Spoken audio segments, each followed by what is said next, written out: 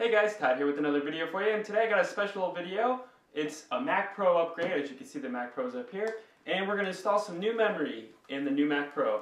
I got two 4GB sticks, and currently I have I believe 6 GB in here. I have two gigs and then two 1 GB. So I'm getting rid of the two 1 GB and putting these two in there to make a total of 12. I know you should usually, a little tip for you, usually when you do memory, you should match them up with whatever you have. So if you have two bays, so you should have two 4 GB sticks in each of your ports. That's normally what they recommend doing. So I'm going to try to split these up since I have 4 slots here, having the two 4s like here matching, and then the two 2 GB matching here, which give me 12.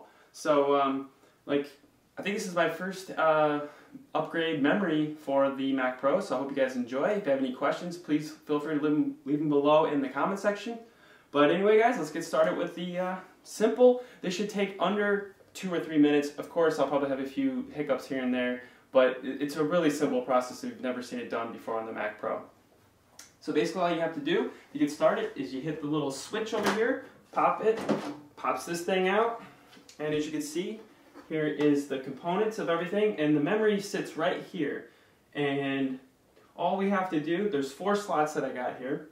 Oh, also I didn't mention, I did get the memory from Crucial.com. I'll put a link down below, so if you're interested. To get this, ooh, this is dusty. Woo.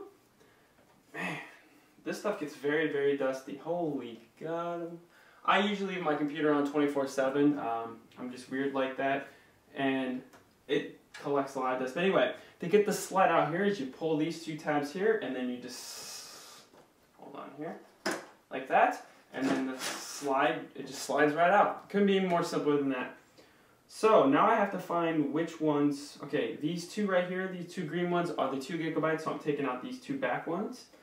So one little tip here, make sure you static discharge yourself if you've been walking around. Just touch something metal within your computer to relieve the static charge. If you don't, you could zap your memory. That's just a quick tip.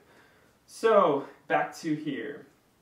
Let me pop that out, and we'll get rid of this. This was the original memory that came with the computer. This is a 1 GB stick. So we're going to take that out. Let's get the new memory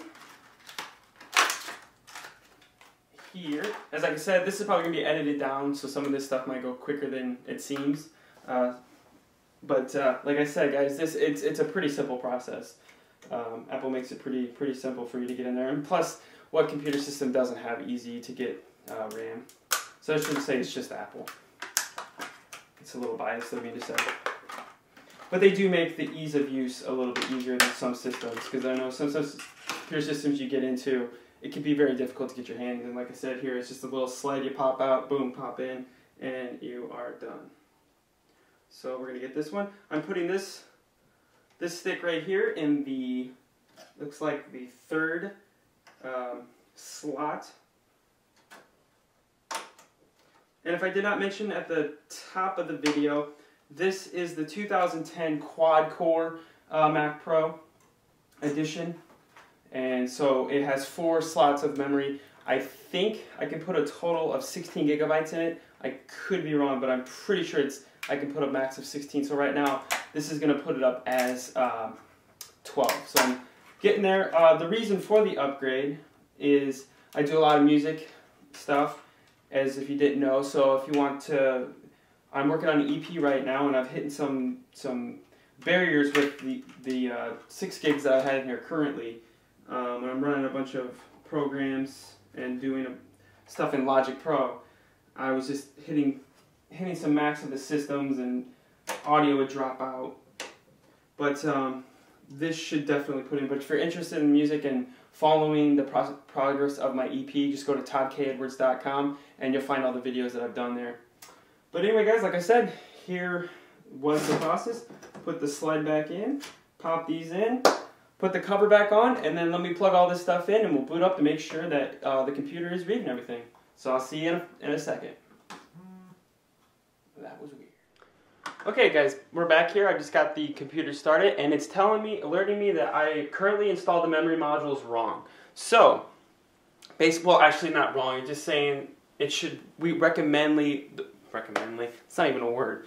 It recommends me for slot 1 to put the 4 GB, the slot 2 to put the other 4 GB, and slot 3 and 4 put the 2 GB I have. Remember I told you I have 4 GB and then two 2 GB slots. So basically that's nice that OS X's telling me that the recommended preference of the memory should be installed this way. So what I'm going to turn off the camera and re-switch them and then load them back up to make sure that it's reading them. Actually, first let me go to About My Mac and see if it's even reading them. It is registering 12 gigabytes of RAM, so that's good. So it actually sees it. It's just telling me that probably it says basically the memory modules installed in this system are not arranged the recommended configuration to provide optimal memory bandwidth. So basically what it's telling me is I'm not going to get the best results the way that I have it configured. So let me shut off the camera here and let me rearrange those and then we'll fire it back up. Okay guys, we're back. Sorry about the bad lighting, but here you go. I'm rebooting the Mac Pro. As we did before, the memory was not in the optimal setting. So let's make sure that this time it doesn't. It's now telling me that the memory is in the recommended slots. That's great news. It's awesome that it does that. Let's go to About My Mac just to make sure that it's reading 12 gigabytes like it's supposed to. And it is reading 12 gigabytes. We can zoom in here, so old school, so you can read it. Hope you guys enjoyed the Mac Pro upgrade of the memory install. This is my first one. I'm glad I shared it with you guys. If you have any questions, like I said before, please leave them down in the comment section. As always, guys, you can follow me up on Twitter. It's twitter.com/ToddKedwards, where I post news and my personal music stuff, just a whole bunch of rare topics, guitar stuff, Apple stuff. So you can find a lot of information there.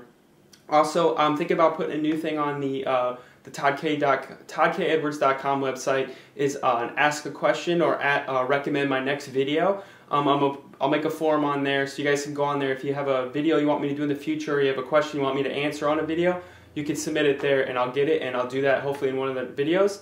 And I'll make a form and everything, so you can leave your YouTube or Twitter so you get credit for the video and your name obviously. So that'd be great.